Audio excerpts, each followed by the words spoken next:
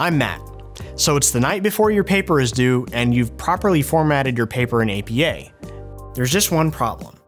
You need to cite a YouTube video and you've got no idea how to do that. Well, put your fears to rest because in this video we'll show you how to do exactly that. In order to cite a YouTube video, you will need the following information.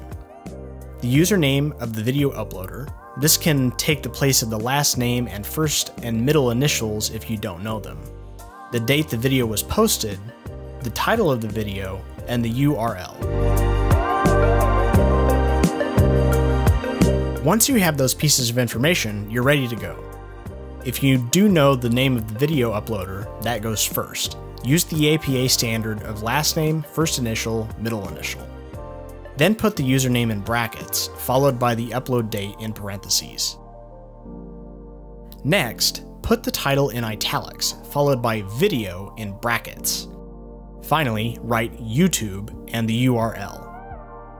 If you're citing a video by an organization, the username becomes the author. All other details stay in the same place. And that's it. Not too hard, right? If you need any more help with citations, be sure to check out EasyBib.com and use EasyBib citation tools.